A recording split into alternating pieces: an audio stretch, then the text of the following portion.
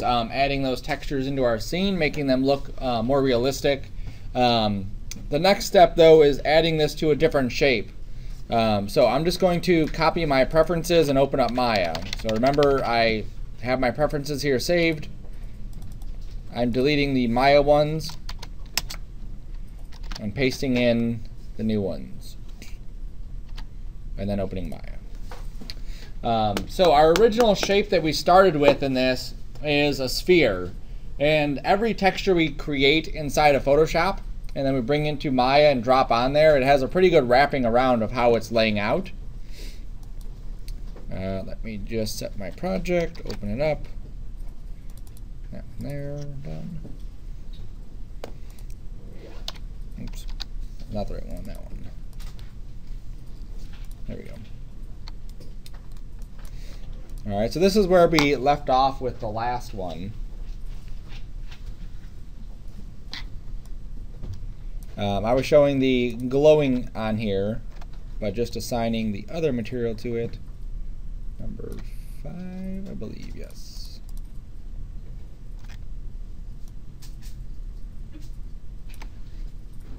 There it is.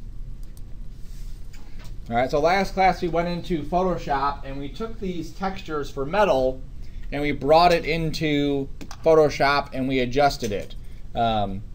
We took off some of the material properties of the thing, like it had some screws and bolts on it. We erased those from the mix. And then we went through and created a bump map, and then we created a reflection map. And then we could use those two things to help enhance the look of this thing. Now if I drop this onto a plane, so I'm just going to take my sphere and hide it just so you can see.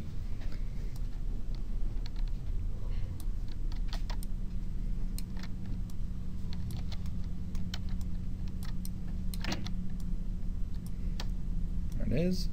And so I'm just going to assign that same material to a plane. And right away we can see that it definitely lays out correctly. Okay, that image from Photoshop that we created dropped onto the material, it lays perfectly on a plane. Okay. If I try to go with any other kind of shape though, besides a plane or a cube or a sphere, I'm most likely going to get some issues. So let's just say I drop it on a cube.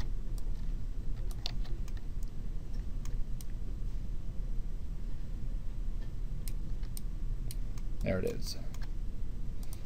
Okay, now dropping it on the cube, we're definitely not getting the results that we would expect. You can definitely tell in some of these areas, like right here, this texture looks like it's going this way, and then down here, but it looks weird because this one's going up. Like it should be going both ways, right? Or some sort of mix of that. So a cube, when we add a texture to it, does not lay out the texture as nicely as a default sphere or a default plane does. The problem with all the surfaces we're ever going to use is it's very rare we're just going to have a sphere or a plane that we would assign a material to. Usually it's going to be something that we've modeled. Okay, so let's say that I had, let's delete the cube. Let's say I had a cylinder. There it is. And again, I'll assign that same material to it. And again, we'll look at it when it renders. You'll see that again, the material does not lay out correctly. Even in this one, it actually looks like these rust spots, instead of going up and down, they're going like sideways, which really doesn't make a lot of sense, seeing as how this is sitting up and down. Okay. So the reason for this is that every 3D object, when we put a 2D image on it or a 2D texture on it, it has to convert it into some sort of space. Okay, so in the intro class we kind of touched on this a little bit, but every surface that we put a texture on, it goes through this process of UV editing. Okay, so this,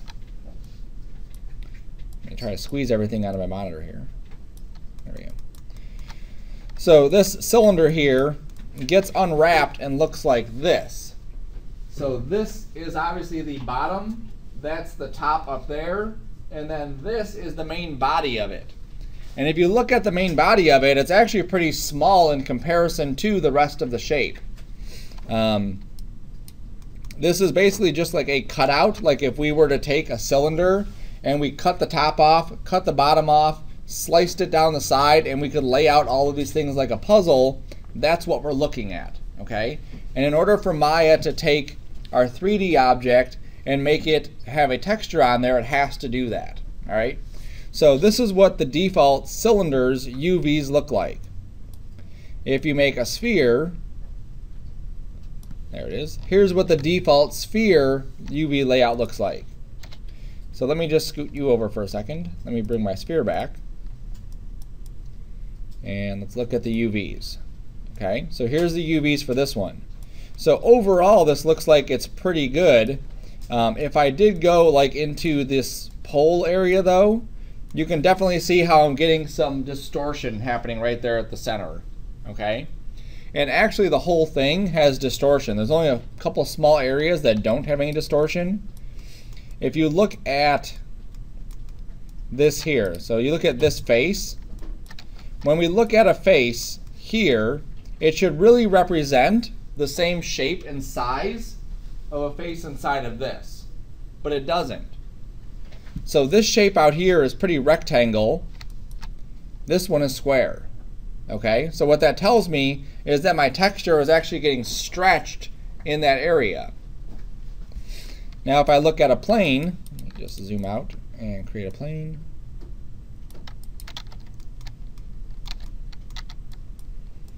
Okay, all of these are square here. Let's look at the UVs for it. All the UVs are square. So the plane is the only shape that we're ever going to get that's going to be perfect right away. Okay. Even if I were to add more divisions to the plane, like that, it automatically balances that out. All right. So if I grab, oopsie daisy, if I grab one of these, you can see that this shape right here matches that shape right there. So regardless of what I do to this plane, as far as adding divisions, they're going to be perfect. Now, once I start shaping this out and start deforming it, let's say I just grab that and scoot it off and then stretch this out, you'll see that those don't change at all, okay? When I change the shape of a surface, I need to change the UVs too. So one of the steps that we're going to need to do on a lot of our surfaces, because we're not going to always be working with just a sphere or just a plane, is that we're going to have to lay out UVs, all right? So we're going to use a different texture for this. UV texture. All right, and these are really cool ones you can use. These are all different kinds that people have used. Ideally, what we want to do is find one that has a gradient in it. So a gradient, and then something that also has numbers in it so that we can tell where things are repeating or where certain things are. Something like this is very difficult to use because you can't tell if something is facing the correct way. If I'm looking at it, this texture upside down or whatever doesn't really make sense. Something like this is nice because it's kind of small. This is nice because, you know, it's really obvious where things are. I think I'm going to go with that one. Oops, not that one. That one didn't have a gradient. I want the gradient one. That one.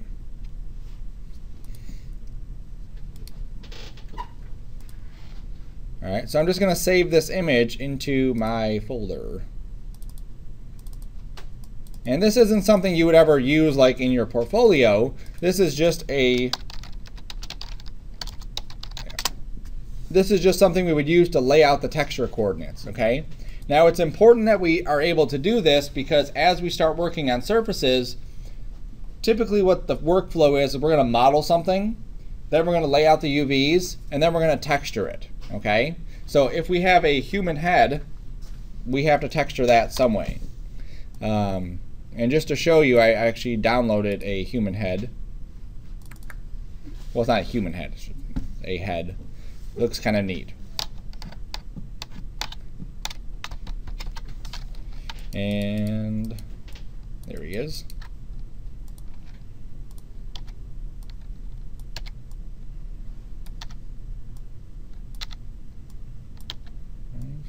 rotate. I'm gonna shrink it down a little bit. There. All right, so here's this head that I found on Turbo Squid. Okay, so it's a pretty interesting looking head. If I were to try to put this metal material, the same metal I had on the sphere and the cube and the plane, on him, it's basically a mess. It doesn't look too bad right here, except for look at, you can see like basically there's the texture, there's the texture, there's the texture. Every single one of his faces is basically a repeat of that metal texture. So if I'm trying to take my character and make him look metallic using this metal texture we created, I can't do it. It's just not with the current setup anyway. Okay, and just for fun, I'll render it just so you can see how messed up the texture actually is. Now over the years, they've made the whole texturing process a lot easier. There's a whole bunch of tools now. Yeah, look at them. Okay, so you can see they're stretched out here, they're bunched up there, they're patchy all over the place, so it's obviously does not work. Makes me think of someone welding it together. Right. Where did my other things go? Who hit them? Didn't you delete them? Oh, I did, didn't I? Dang it. Whatever. That's fine. I'll just bring up the cube. All right. So anytime we texture stuff, what I like to do is I like to have just a version of a material that I could just drop on there and see what that looks like. Okay. So let me create a plane too, just so we can see it. So I don't do this for everyone. This is just for simple demo purposes of what we're going to be doing. All right, so let me grab all of these. I'm going to create a surface shader. Okay, a surface shader is basically no distortion of color. Okay, meaning there's no highlights or reflections or anything. It's literally whatever you put into it, it's as bright as it can be. So when I click on the map here and I go to File, and I find my texture, what did I call? There's UV layout. Somewhere in there. All right. So now we'll hit 6. There we go. All right. So here's the plane, and you can see what it looks like. That's what it should look like. So by looking at this, if this is upside down, I know that any material that I put on this is going to be upside down because my wording is upside down. So let's pretend that I had a billboard. If my UVs are upside down, when I put that texture of a billboard on there, that billboard picture is going to be upside down. Okay? So I know that I either have to rotate this or rotate the UVs. Look at his. Holy cow. That's incredibly messed up. All right, so we'll do the easy one first, which is this cube. Okay? Now if we look at the cube's UVs, and in the UV editor, I'm going to go to Image and dim the image. Sometimes I'll even turn it off just so it's easier to see. And I guess that was the best one. Looking at this, these are the UVs. So basically every part of this cube is laid out. Okay? There's not really a whole lot to a cube that I could do to lay it out any better. All right?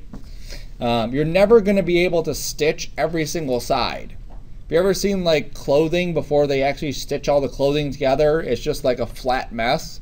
That's what it's going to be. It's going to be a flat mess. If you look at this cube shape here, if we had that as a printout, we could cut it out and then we could fold it and recreate the cube. That's what every single UV shape is going to be. Some way that we could stitch this thing back together to create it if we needed to. Okay? So this represents that. Now as we lay out the UVs, we want to look for squares. So when we look at the texture here, all of these should be square.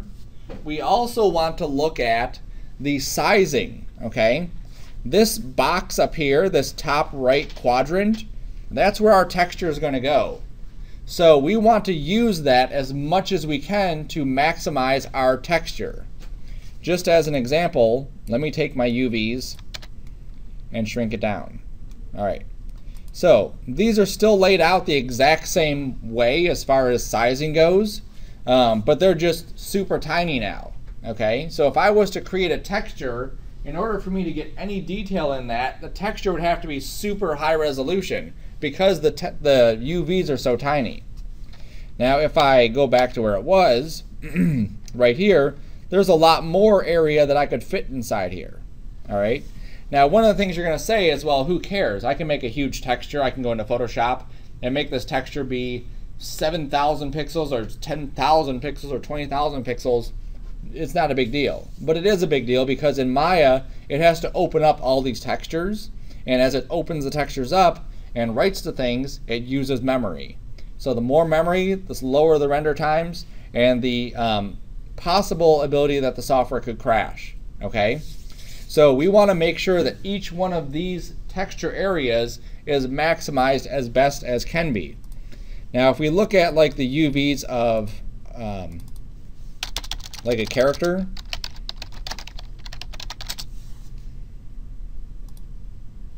oops, I wanted that one. This is a character's UV layout, okay? Look at how everything on here basically has a place for where that character could be laid out, okay? You can see, let me zoom in on here. You can see where the head is. You can see where the hands are. You can see where the bottoms of the shoes are. You can see where this is probably his torso. These might be his legs, possibly. And I'm not sure what half the other stuff is, okay? Pretty sure. Yeah, that could be the neck. That's the neck here or there. I don't know. Could be something. But the point is that they've maximized this, okay? When we bring in a texture, we want to bring in as few textures as possible and as small of a size as possible. And the way we get across that is by maximizing our usage, okay? So when we have a texture, now imagine that we're in Photoshop and we bring in this texture into Photoshop. As we paint one of these areas, we're painting pixels. So if this is, let's just give it a number of 1,000 pixels. If this is 1,000 pixels going across and 1,000 pixels going up, this area here is only a few pixels, right? Because every one of these lines is 100 pixels. So this is like half of a line. So that's 50 pixels. How much color information could you fit inside of 50 pixels? Not very much. If this was as big as this entire thing, we could fit 1,000 pixels in there, right? But then we would have to load in 1,000 pixels for every single one of those parts, and it just wouldn't be realistic. All right, so as we do any of our UV layout, we're always trying to maximize our usage of this. So I know from experience that that layout there is not the best layout to maximize our stuff. We can make these a little bit bigger. So what I'm going to do is I'm going to go to Edge. So I just right-click inside here, and I'm going to grab these edges. Okay, and right now anywhere they're touching, they're connected. Okay, so these edges that I picked, they're already connected, so I can't move the individual faces. I'm going to go to Polygon, and I'm going to go to Cut UV. All right, so now these are cut. So now each one of these pieces is a separate shape that I could then move. So I'm going to right-click and go to Shell, click, and go to Move, and just scoot that down. I'm going to click this one, move it, and put that about there. I like to give a little bit of room between these. I don't want them right on top of each other.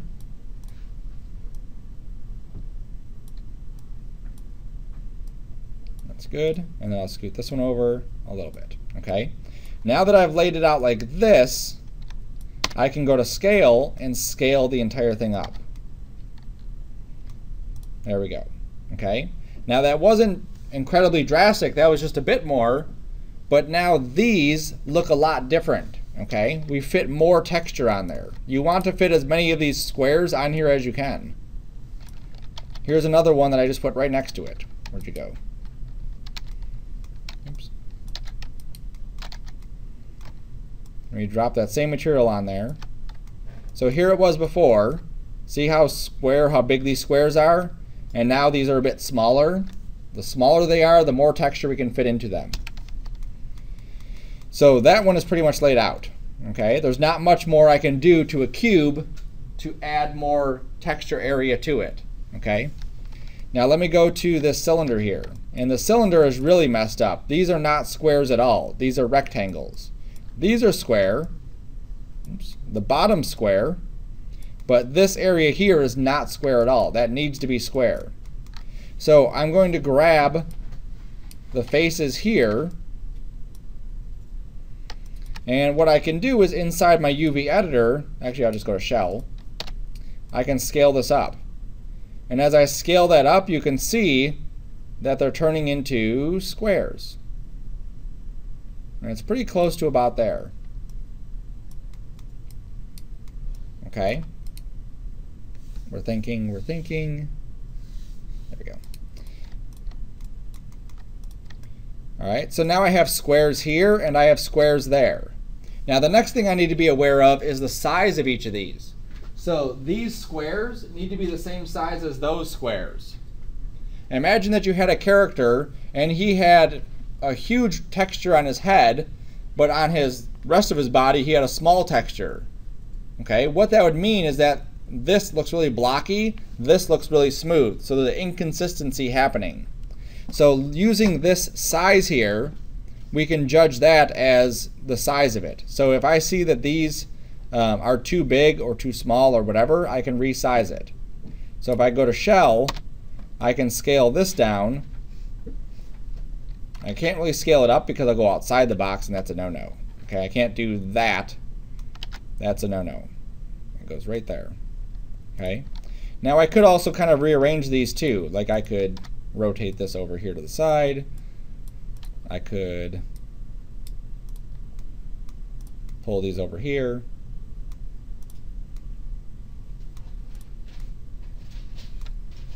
All right, so now what this gives me, just kind of rearranging them, is I could actually add multiple textures into the same thing. So if I have, let's say I had a Mountain Dew bottle and I had a Coke bottle, okay? And I needed basically labels for each one. Instead of making a Coke texture and bringing it in and a Mountain Dew texture and bringing it in, I could make one image that has both and just use the UVs as a way to assign those materials, okay? Now let's look at this guy here. Look at his UVs. Just, it's a block. You can't even see it. It's just white. A tiny bit of openings right there. Mesh. That's the mesh, yes. Oh, wow. Yeah, this is from ZBrush, and this is actually down leveled from the original. Wow, I was gonna have fun with that. Yeah. Good thing I know that. So we'll just see what happens with this. I may need to go to even a lower resolution. Now the reason I show this one is because it's too dense to even try to set up a good UV on it because of how he is. But it's a good practice just to kind of see it. So one of the things we can do is, where am I at? Planar mapping, okay? So what I'm going to do is I'm going to planar map this guy. So what that means is I'm going to basically project this texture straight onto him. All right. In the intro class, we had a couple objects where we just planar mapped or cylindrical mapped a couple things. That's what we're going to do here. So I'm just going to say project this in the Z direction because he's kind of facing the Z, and then project. And where'd he go? Let's try that again. Planar map, Z. The fact that it's going slow now means it's working. Okay, so now we have the side view of the projection. So if I switch back to object mode real quick, and I look at that side view looks pretty good because it's projected like that. Imagine that we had the projector on the ceiling and we had this picture as our image. If I stick my hand up, it's projecting it right onto my hand. The problem is though, the back doesn't get projected good, and the sides here are all streaking because it doesn't have a good quality image on the side of it. So what we need to do is I need to lay this out obviously a bit better than just projecting it one direction. So one of the things I'm going to do is, this is my projection here. So I projected it like that. I'm going to click on this little T. There's a tiny red T in the corner. I'm going to click on it. There it goes. And that turns this circle thing on. So I can click on the circle, and then I can rotate this. And as I rotate it, it's going to rotate how it's projecting onto the surface. So I want to project it basically, oops, too far. It's going super slow. Yes, it is. Let's say about there. Cool. All right. So about there seems like it's a good spot to be in. Okay, so again, we're right head on, we're good, but the sides are going to streak. The back is okay in some spots, but you can see that they're actually backwards, so that's not good. All right, so now what I need to do, holy cow, this is incredibly dense. Just to try this out, I'm going to go to the edge in the center, and I'm going to double click. Now that got me pretty much all the way around, it looks like, at least. So I'm going to cut that.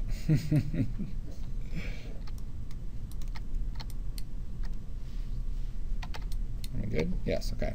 So now he's cut. So now I'm going to try to go in here and just say unfold. Okay? Now, like I said, he is too complex for us to be trying this on, especially in Maya. ZBrush does have some pretty good tools that allow you to do it to a character like this.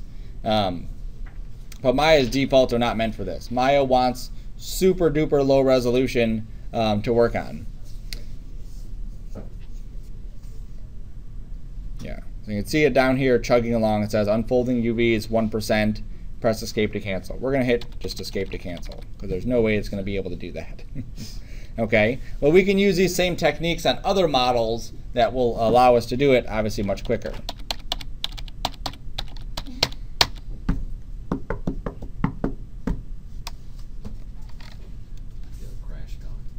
Nope. Not on my station. And with Cinema 4D, I have a harder time navigating all the tools, but by the time I figure them out, then I have to go to this class and I have to refigure out these tools. There we go. Okay. So now we have some divisions in here. I'm going to extrude this. Nope. There we go. Extrude that. Extrude this. There we go.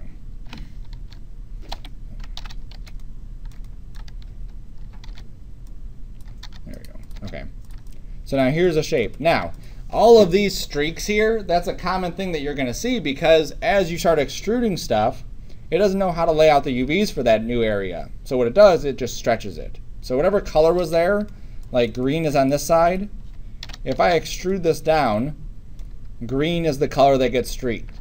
As I extrude this out, green is that same color getting streaked. Okay? Then I'm going to go through and smooth it. Mesh smooth. There we go. So now we have some weird object here, and the texturing on it is not laid out correctly. Now, in some cases, you're never going to be able to lay it out perfectly that you'll be able to use it and paint on it inside of Photoshop. There's just some surfaces you won't be able to do that to. This surface, we can kind of get some areas where we could do that. So what I'm going to do is I'm going to do the same kind of thing. I'm going to do a planar map to this. Okay, and that kind of lays out part of it, at least. I think I want to go in the different direction, though. Let me go in the Y direction. I think it might be easier to see. There we go. So now it's planar mapped it from the above. Now, if we look too, this isn't really laid out correctly. This is more of a rectangle, and they should all be square because our texture is square. So if I scale this up, that gives me more square shapes than rectangle shapes. All right, so now let's look at it in the UV texture editor. There it is. So that's it from the top. Now I need to start cutting it up because if I took this shape, somehow it has to get cut up to lay flat. So I'm going to go to my edges, and I'm just going to select a couple edge areas here. Okay, imagine this is, again, an actual 3D object. How would I cut this in order to lay it down flat? That's what I'm looking for.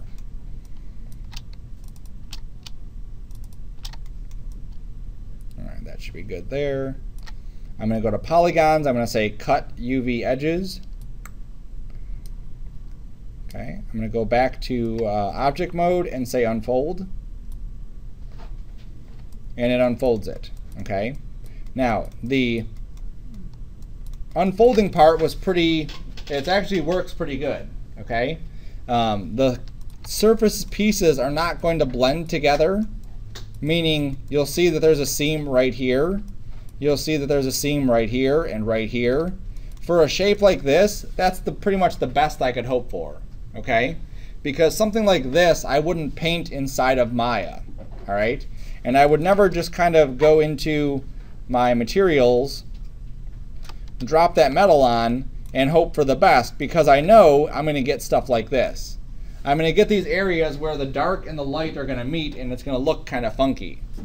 The point of doing this is that I want uniformity. I want everything to have squares all over it.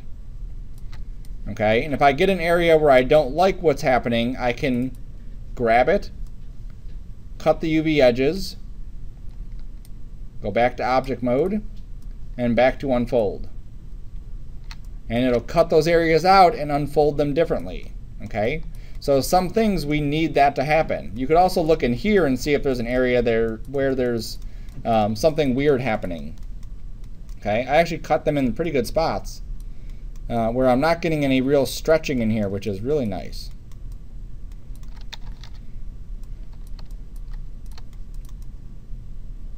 Yeah, I'm not really seeing any, weird shapes. Everything looks pretty square. If I want to double check it, I can go to my UVs, grab everything, and even scale it up bigger. And sometimes just having it as a bigger image, even though we wouldn't use it like that, that's way too big. Like that. Gives us a good idea if we are getting any kind of stretching somewhere. And no, it looks like it's pretty uniform all over. Okay, so I'm just going to put it back to where it was. Now here's what I was saying before. This is a picture. This is a texture from Photoshop. If I were to take one of these pieces like this one, and I shrunk it down really tiny, you can see how big the numbers are. Okay? So what would happen is this textured area would be nice and clean. This textured area would be really grainy. You can see how horrible that looks. So I need to make sure that all of these are nice and uniform. Okay? So every object I use, the new workflow I've been using is just this unfold and just specifying things. So let me grab this cylinder now and I'll show you. So I'm going to use one of these first. So I use one of these basic projections, cylinder, planar, or spherical. I very rarely use spherical. It's either planar or cylindrical. So I'm going to use cylindrical because it's a cylinder. I don't care what this looks like. And I know that I'm going to need to cut this. So I'm going to go to Edge. I'm going to double click the edge along here. Shift, double click the edge along here. And go to Polygons, Cut. Once that's cut, then I can go back to Object Mode. Back to Polygons, back to Unfold. And it unfolds it. Now this didn't cut all the way around, so something missed. So I grab that, that's right. Grab this, Polygons, Cut. So that should have worked. Unfold. It may want me to cut it along here too, so we'll just do that. Cut UV edges. Unfold. There we go. And if it keeps giving me trouble still, which it is, I'm just going to grab this piece and just do a planar map on it. Okay, this way it forces it basically to separate from the rest of the surface. There we go. Oops. So then I can go back to Unfold, and there it is. Okay. Now if we look, there's actually some other stuff going on here. Like, that's why this didn't work before, because this edge is still connected. Where's that edge at? It's hidden behind one of those many walls you have on there. Yes, it is. Right here. Okay. So I'm going to go to this edge right here and cut it again. Okay, there we go. And then I'll go back to my layout, unfold. Cool. All right. So now it laid it out. Now this area here where I have these extra pieces, let me shrink that down and scoot it over. See how these don't blend together? I have tiny squares here, big squares there. I need all of those to blend together. So over here, these are all separate. Okay, so they're all 3 separate pieces. I want to put all those pieces back together. So right-clicking and going to edge. As I highlight inside here, you can see how I highlight this edge. This other edge on the left side is highlighting. Those 2 edges are essentially the same edge in 3D. This edge right here, okay? So if I click on that and go to polygons, move and sew, it puts those together. I'll do the same thing here. Polygons, move and sew. And the same thing here. Polygons, move and sew. Okay, now I'll grab the object again. I'll go back to unfold. And there we go. So now the only thing I have left to do is to grab these 2 pieces and kind of move them down here. And grab this piece, and just scale it up. Okay, until they're all about the same size. Now what I'm going to have to do, I think, is just scale this one bigger than that square, and then scale all these together.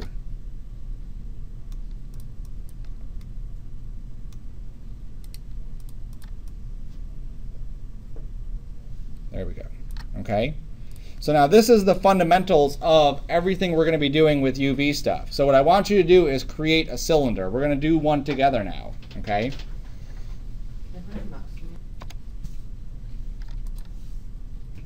All right. And then once you have that, assign a new surface shader to your cylinder. And then you're just going to map that same file texture.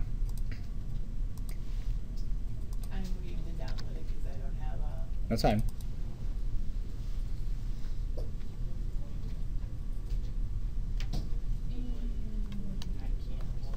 Okay, so on the color area, map that file texture, that checkerboard.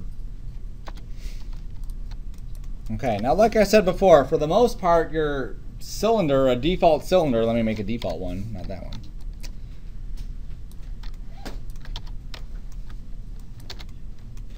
For the most part, this default cylinder is going to come in with pretty good UVs. We would just have to tweak the center. But I want you to see that process from start to finish. And then we'll create a couple other shapes that we could also build from start to finish. All right, so what we need to do is we need to create basically we need to cut the surface up, okay? So I know that there's going to be 3 parts to this. We're going to have the body part, we're going to have the top cap, and we're going to have the bottom cap. So if I right-click on this and go to face, so you do that, right-click and go to face, and then you can marquee the faces straight down the center. Okay, so that gives us the selection of all those cylinder faces. Then we can go to UV and just do cylinder. Okay. Perfect. All right, we don't have to adjust it any further. All we have to do is tell it that it's cylindrical. Then we're going to grab the top faces and the bottom faces. So if you're kind of clever about how you have this angled, you can pretty much just marquee right at the center and grab both of them. Okay, and before you do anything after that, go to wireframe just to verify that you only have the top and the bottom selected. All right, so now we need to planar map these. Now it doesn't really matter which way we planar map them. I just like to make sure it's done the direction it should be. So if we go back to UV, go back to planar map, we're going to go to the Y direction. Okay, so go to UV, go to planar map, choose the option box, and then you can choose Y, and that will project it straight down.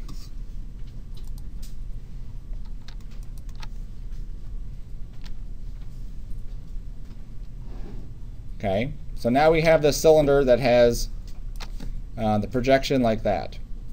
Cool? Yep. All right, so let's go back to object mode. Let's go to Window, UV Texture Editor. And we should have something similar to what I have. Okay, now make sure you're in object mode, and then you're just going to go to Polygons and say Unfold. Okay, inside of the UV editor. All right, so this is a point of interest if you're on a lower version of Maya at home.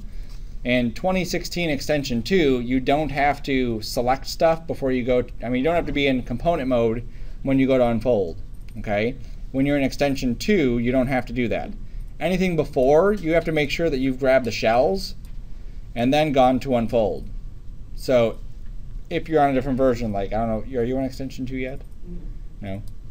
Did you have to do that? No? It's just her then. Maybe she's on 15, I don't know. Anyway, it may have to do it, whatever. So to see your stuff better, go to Image and display your image off in the texture editor. Okay, that way you can actually see the UVs without the texture. Sometimes that texture just beating at you can be a little bit blinding. So then the next step we want to do is just resize this. Everyone's stuff is going to be at a different size. So you're going to right click and go to Shell. And what that's going to do is allow you to select the individual pieces. Now your caps, the top cap and the bottom cap, should be the same size. So don't resize those separately. This piece here should be a different size, obviously, than these because they're different shaped. When we scale it, we never grab these. Never, ever, ever do that because it stretches it. We don't want to stretch it. When we scale, we grab the centered bit and we scale it down or we scale it up. So now what we want to do is grab these, scale them so that they're the same size as the other one. Okay, so I'm shrinking these down, and it's going to be confusing for a bit. Shrinking these down until they fit that same size. Okay. So make sure that both these squares and these squares are the same size. If I undo a step here, do you see how mine is right at the edge right here? I don't even want them right at the edge because when we create a texture, sometimes there's a little bit of feathering that happens at the edges. I want to push that in a little bit, okay? So go to your scale and just scale it in just a hair.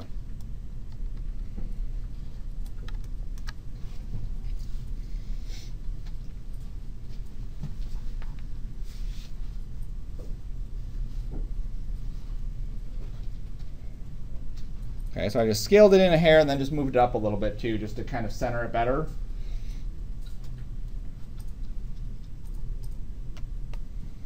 Now, if this was something where we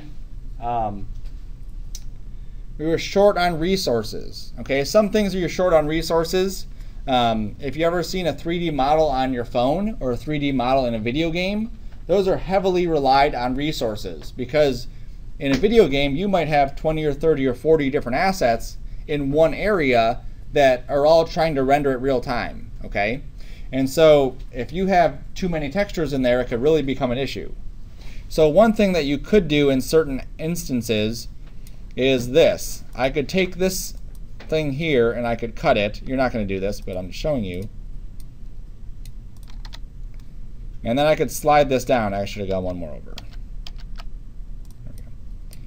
One more over, cut it. There we go. So I can slide that down.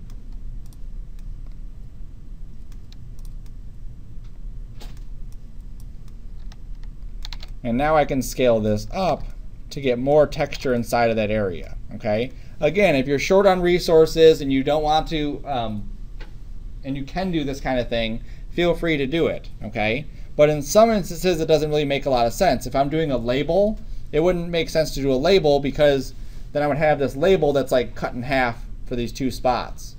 But let's say I'm doing the front and back of an item, right? So let's say it's a shampoo bottle or something. Front label, back label, two completely different things. They don't need to be touching. Something like that would work perfectly fine, okay? And that way I can capture more resolution in those images. If I have a bunch of fine text, I need that to be readable. So I need to make sure I have big enough UVs that I can read the text on there. Okay?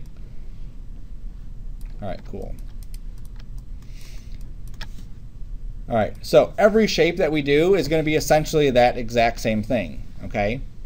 There are certain cases where you might do something different, just so you can see something else where, you know, specifically to this item, let's say I had this guy here and I wanted to make a crate. Okay, so there's a quick way for me to create a crate. Okay, and if I put that same surface shader on there, it doesn't work out too good. Now if I went to automatic mapping, this is another one that I'll use occasionally. What automatic mapping will do is it basically does a planar projection from every direction. Okay, so there's a planar map from above, below, this way, this way, this way, this way. And what that gives us is everything's laid out. If I go back to the UVs for this, that's what it looks like. Now this could be a little bit confusing because we see so much stuff here where it's like, geez, I don't know where anything is really at. With the cylinder here, we know where things are. This is one side, that's the other side, there's the top, there's the bottom. Okay, here, all of those edges, all those faces are basically separated. Okay, so sometimes we'll use automatic mapping just because for this, it's kind of easier to do. But if I were to put like a wood texture on here, I don't think we did wood yet. We didn't use wood.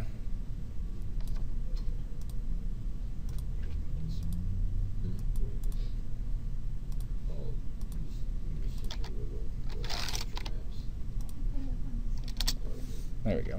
So if I put this wood texture on here, you can see, sure, this looks like wood, but the issue with it is that the wood doesn't look like it should be looking on this surface. Not only because I picked a horrible wood for this. Let me pick a different one. That one looks pretty good. Okay.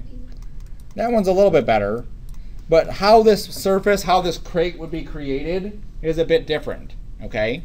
If I was to actually build a crate and I wanted it to look like a crate, the wood grain for this stuff wouldn't be going horizontally, it'd be going with the wood. Okay, so something like this I would do manually. I would literally go through and just do planar map, planar map, planar map, planar map, and just manually position each one. So just to show you one side of how I would do this, I would grab these two and I would go to UVs. I would say planar map. I would say go in the Z direction because that's the direction these faces are facing. And then I would have to rotate it. So I rotate it 90 degrees. There it is. Now maybe I'll stretch it in just to give a little bit more grain to it. And then I would grab, those two look like they're okay. I would grab this. I would go to planar map again. That's good there. This side here and this side here should also be going vertically instead of horizontally. That's not the right one.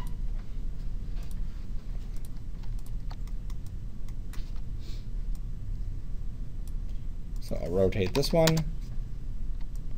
That's good. And then the same thing with this side and that side. I'll rotate it 90 degrees. And now that looks nice. And then I'll go up to this one here. And that one there.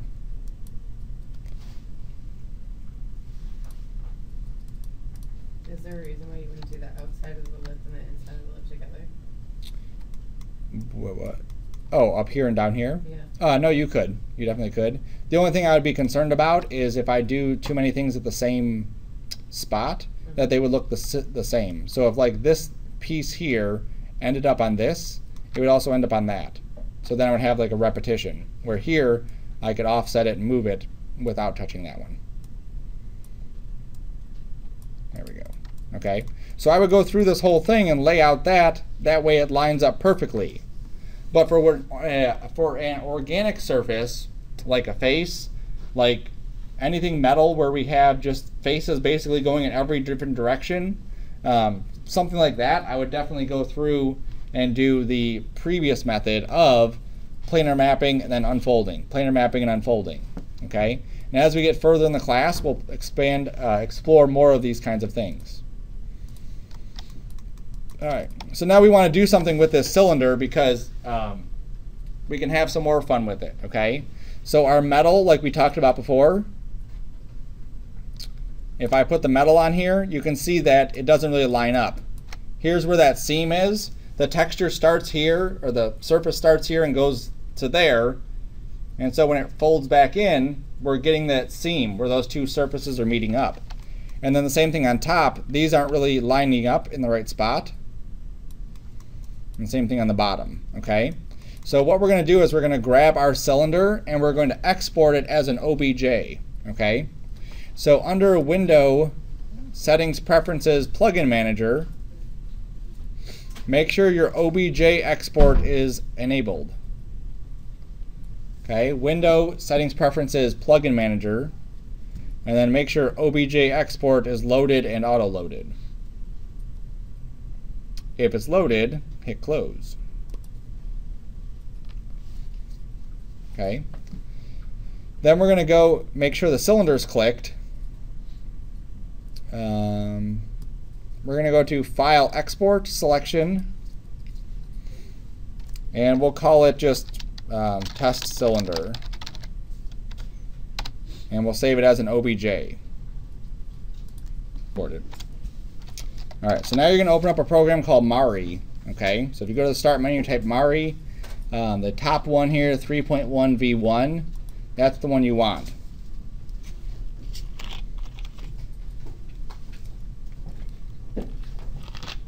And what this program is going to allow us to do is paint right onto the surface. So when we're dealing with any kind of surface where we have seams, and something like a face, you could see there were seams like all over the place. We need to paint those so that we don't actually have seams. So Mari allows us to basically, when we do a planar map, it planar maps just that side, okay? In Mari, as we're painting with our brush stroke, it's doing like little planar maps to make sure that whatever we're painting is projected on exactly like we're seeing it. So if we have a seam right here and we're planar mapping it or projecting or painting it, it doesn't even care. It just paints it the way it should be painted, which is pretty awesome. Okay, so when Mari comes up, just as a precursor, it's probably not one of the worst interfaces, but it's definitely different than Maya and different than other programs. All right, so we're going to make a new project in Mari, so we just go to the New tab. And then at the very top, you'll give it a name. So we'll call this your last name _ test cylinder.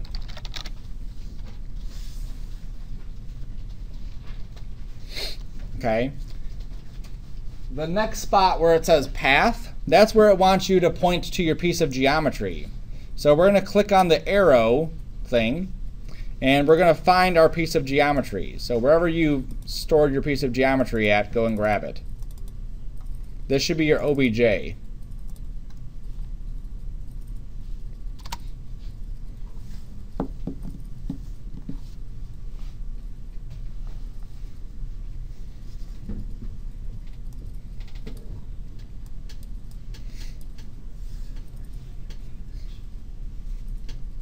Okay. Now once you find your OBJ, it reads information off of it. So it says, what mapping scheme do you want to use? It says UV if available, PTEX otherwise. PTEX is a UV layout that Mari uses. Okay. So we want to use our UVs, that's why we set them up. So we're just going to leave that as the default. We can also create groups, which we'll do later on, from faces. And then we can also merge multiple geometries into one object or create separate geometries. We're fine merging everything into one. Okay? As you start painting things inside here, you might bring in, let's say, a car, right? You might bring in the whole car, and that car has 35 or 60 or 100 different parts on it, right? So you want to either keep those separate or have them all together or whatever. All right, so for our root path, we're just going to make a folder on the P drive called temp. Mine already has a folder called temp, but otherwise you can click the plus and then type in temp. Yeah, right on the P drive. That way, in case the system crashes, that we'll still have whatever it saves for us. Okay, so you click on that, you go to the P drive, new folder, and temp. Can't find it from like when I'm trying. All right, so in Mari, it allows you to do different kinds of maps while you're in it. So most of the time in this class, unless we get really fancy, we're just going to be creating a color map and using everything else to create our other maps from the color map, okay?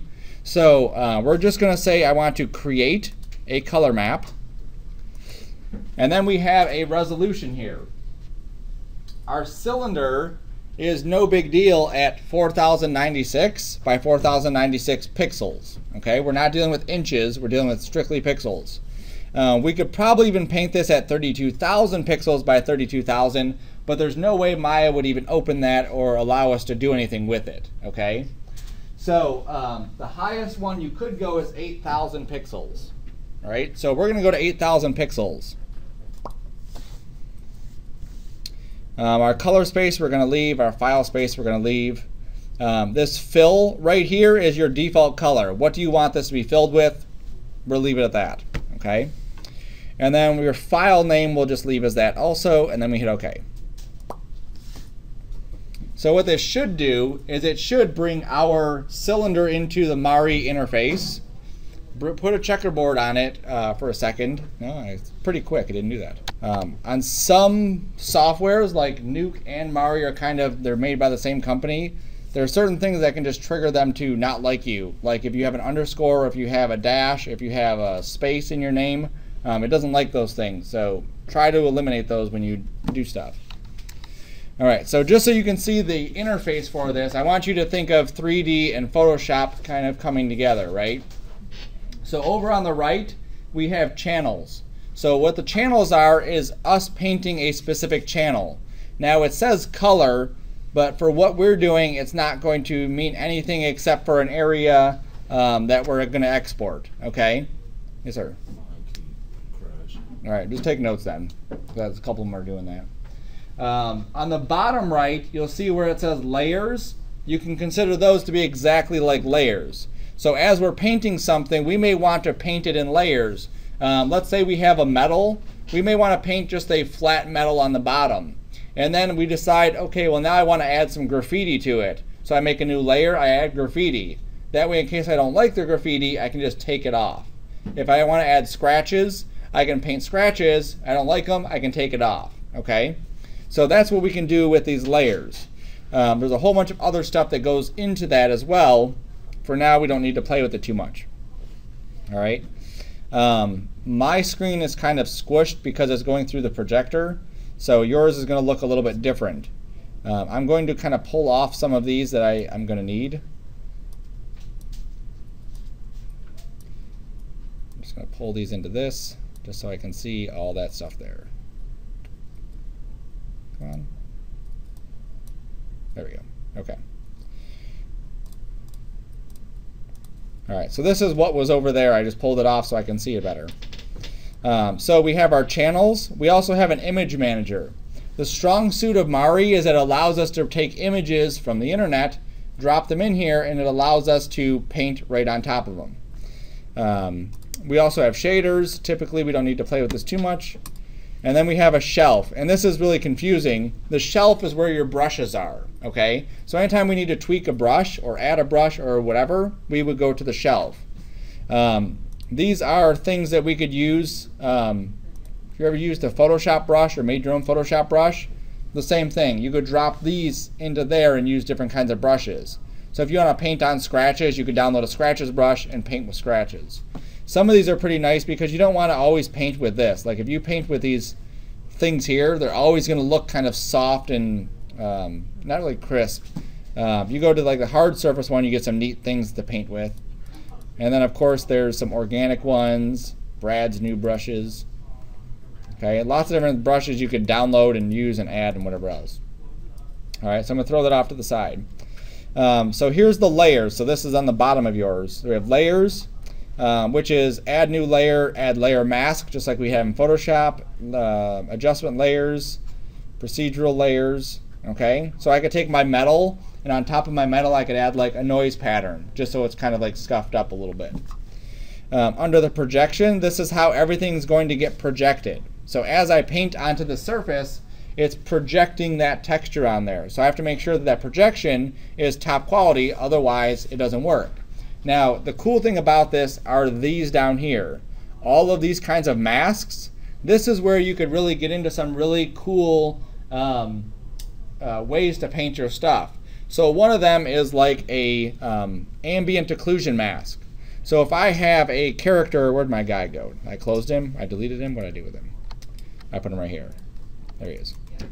All right, so if I'm trying to paint this guy, and let's say inside of each of these crevices, I want to maybe add a little bit of darkness or a little bit of scratching even further in there, I could use an ambient occlusion mask to do that. Because what it does is it finds all of these areas that are close to each other and basically doesn't allow you to paint on them. Or I inverse it and it does allow you to paint on them. Okay? So I could paint just in these crevices here what I want. Now think of like a soldier, or think of something with a lot of specific detail to it. If I had armor on, my armor is going to be scuffed up usually like in these certain areas. So I could use masks to isolate those certain areas that would have scuffs and then paint right on top of those. Okay, so lots of cool things you can do with these. We also have painting, so this is actually how the paint goes on, history of what we've been doing, and then colors. Okay, so what we're going to do is first let's do just like we've done in Maya before, is spin around. So navigation is the same exact thing. Okay, Alt, left, middle, and right allows us to do exactly what Maya would allow us to do. One of the differences though is that it has some pretty sweet hotkeys for going right to the front, side, or top view. If you just use 1 through 6, 1, 2, 3, 4, 5, 6, it actually jumps you to a front view, side view, top view. Okay, so if you're trying to paint right on the side of it, you don't want some weird angle like this as you're painting, you could just hit one of those hotkeys and jump right to that side view. Okay. Oops. All right, so this is the orthographic. So we're not getting any kind of perspective in here. If I jump to perspective, there it goes, we would get perspective. You typically don't want to actually paint in perspective mode because your brush will be distorted. Orthographic does not have any distortion. We also have ortho and UV. So here's our image, here's our UV, so we can actually paint right on top of those. We could also just look at the UVs and paint on top of those. Okay. So what we want to do is paint right on top of this. So go to your color palette, pick a color, and then just paint right on the surface of it.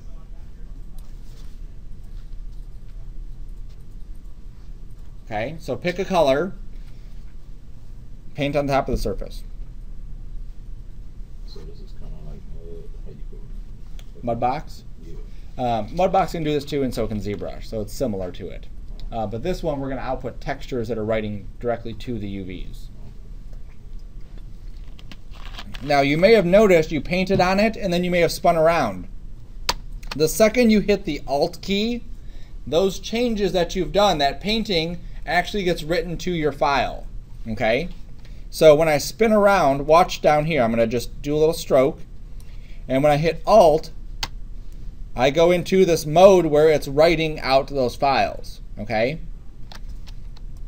Now that's important because if I were to go here and start to draw stuff, and then I went over here to this incredibly stupid toolbar and I grabbed the eraser and I started erasing stuff, that's fine. But look at what I can't erase. Right? I can't erase the other stuff that I already did because that's already locked into my texture. Okay? So some of these tools, we just have to get used to how they work. When I hit Alt, my texture is now locked in and baking it in there. Okay?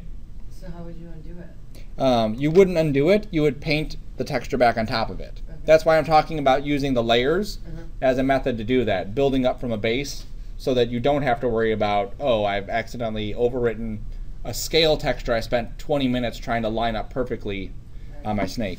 Don't you need your Alt key to change views? You don't. You can have 1 through 6. Right, you can use 1 through 6, but those will do it too. Okay?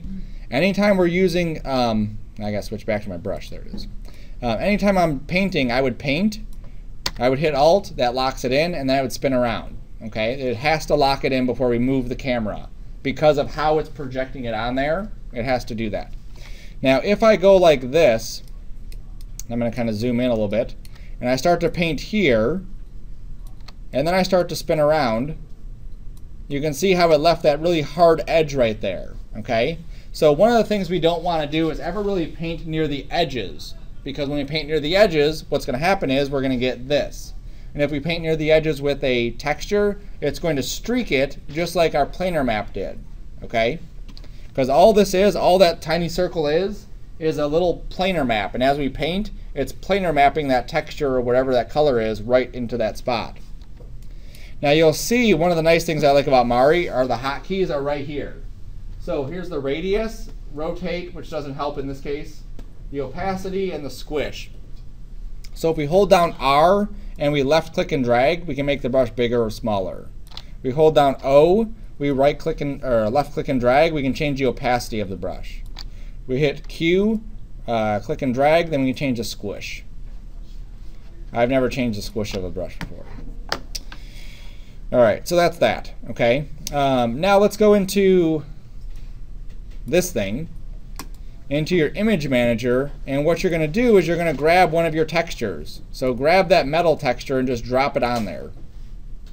Okay, and you literally just drag that metal texture right inside of the project area.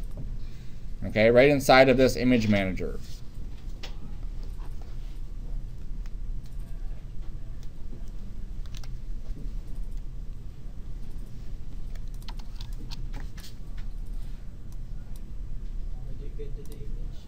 Just your image in your folder. All right, now once these are inside of this area, they're available to us to paint. So then we can go ahead and use these as basically painting the texture on here. So if I grab that metal and I drag it onto my work area, you'll see that that metal surface now gets on top of it. So drag your metal texture right on top of your work area. Okay. Now once it does that, it's kind of like too big to work with. Again, we have the hotkeys right here. We have the ability to change the radius of our brush, the rotate, the opacity, the squish of our brush. Then we can also change the image size. So scaling the image, moving the image, rotating the image, stamping the image, and then whatever else that far right one says. Start repeat image. Okay? And I believe that one is semicolon. All right, so I'm going to hold Control Shift. That turns it to a double arrow, and then I can click and drag to shrink it down. You may not have to shrink yours as much as I do. Okay, so hold Control Shift, shrink it down. Now, just like the UV editor, our workspace is basically a texture. Okay, what that means is if I zoom way out like this, and I make this incredibly big and I try to paint that, the texture is going to be super tiny. And when we put it on there, it's going to stretch it out and it's going to look horrible. So when you paint, you have to find like a good size to be painting on. Okay, so usually I try to paint, you know, that looks pretty good. Okay, I'll shrink this down like that. You want to be able to spin around your object without having to zoom in and out. Okay, we can't zoom in and out because if I zoom in and I paint something, it's going to be finer detail than if I zoom out and paint something. Okay, so I'm going to make sure that my cylinder is covered by my metal, and I'm just going to paint. Okay, so I'm just clicking and dragging and painting that texture right on top of it. Is there something we can do with these hotkeys so like they're not in the way of our stuff? Remember, Alt's going to lock that in, but then you can take a look at it and spin around and see, you know, what does it look like.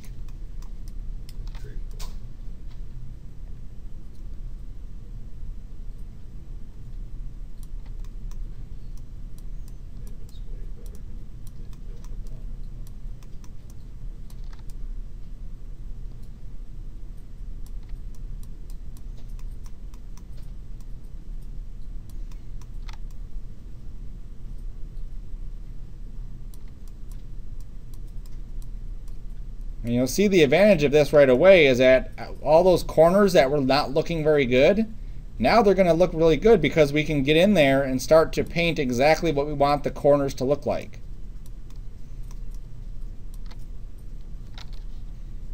So just play around too while you're doing this and like rotate the image, move the image, paint different areas of this.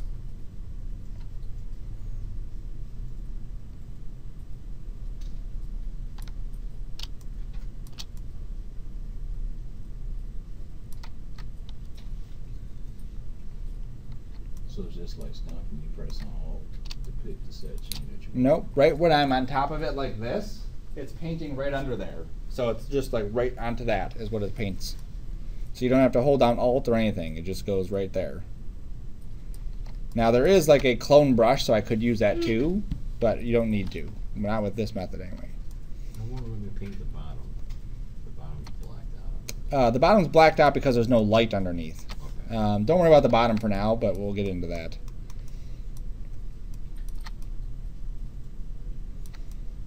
It's one of the stupid things about it.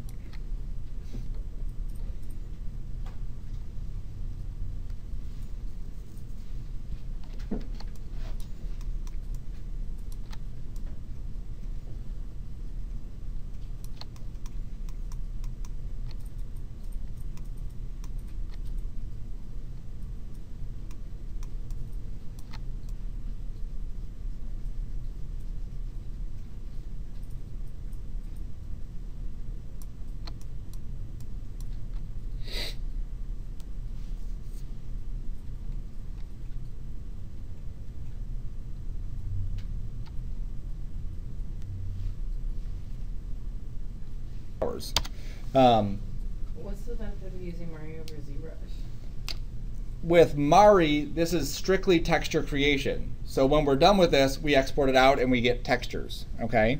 This is actually painting it to the UVs. When you're in ZBrush, what happens is it paints it to the vertices, okay? So when you paint red, you're painting that vertice red and this one blue and this one green. And here it's all strictly based on UV, so it actually goes a little bit quicker. And you have a lot more abilities, personally I think, in here than you would inside of ZBrush, especially with the layering, which you don't have in ZBrush, and some of the other functionality. So I prefer doing any kind of texture map like that inside here. Now just so you can see it too, watch how fast I could actually texture all of that stuff, because you guys were in the ortho view spinning around and painting, spinning around and painting. So if I go to UV, I painted the entire thing. All right, now that doesn't line up. That's pretty much the exact same thing as going into Maya and dropping the texture on there. It's still not going to line up, but my work is now cut basically in half because I don't have to go through and try to line up the entire thing. I mainly have to focus on that, and then the edge. Right, so when I get in here and I say, oops, there's a problem area, I can just zoom in on it. Oops, come on. Maybe I'll rotate the image a bit. Maybe make it a little bit bigger. And now I'm just basically just brushing out and waiting.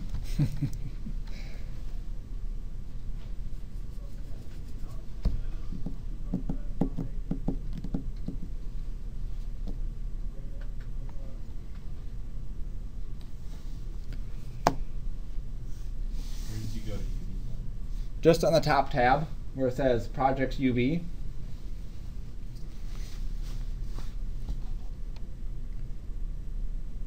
You're thinking about stuff.